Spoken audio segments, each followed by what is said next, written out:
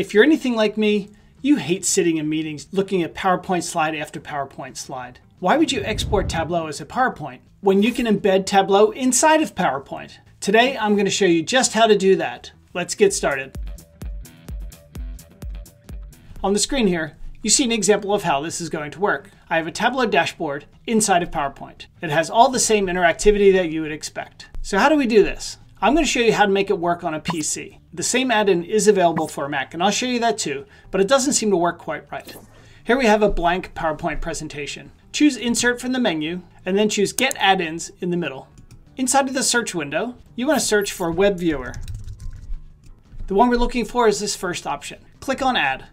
Agree to the terms, click on Continue, and that's all there is to it. You now have a web page sitting inside of PowerPoint. Now this can be used for any web page at all, but I want to put Tableau inside of it. To do that, I'm going to go over to Tableau Public and copy the link for one of my dashboards. Choose the Share button, and then copy the link. Go back over to PowerPoint, select the add-in, paste in the URL, make sure you get rid of the HTTPS at the beginning.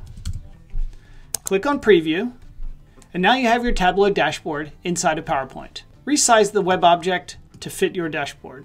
Now that's the problem inside of a Mac. On a Mac, I follow similar steps. Choose Insert from the menu, Get Add-ins, but the steps are a bit more complicated here. I'm going to search for Web Viewer,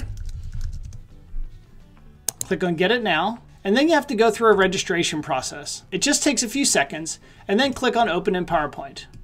The Web Viewer object is now automatically inside of PowerPoint.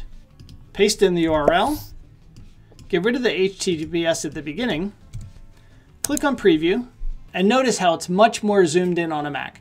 I don't know why. If you're going to embed Tableau inside of PowerPoint on a Mac, make sure you resize your dashboard. You're going to be passing this URL to the internet, so make sure that all of the security precautions have been taken. It has to be a secure website. In other words, it has to be HTTPS. But other than that, that's all there is to it. And that's how you put Tableau inside of PowerPoint. If you enjoyed this video, please give it a like. And don't forget to click subscribe.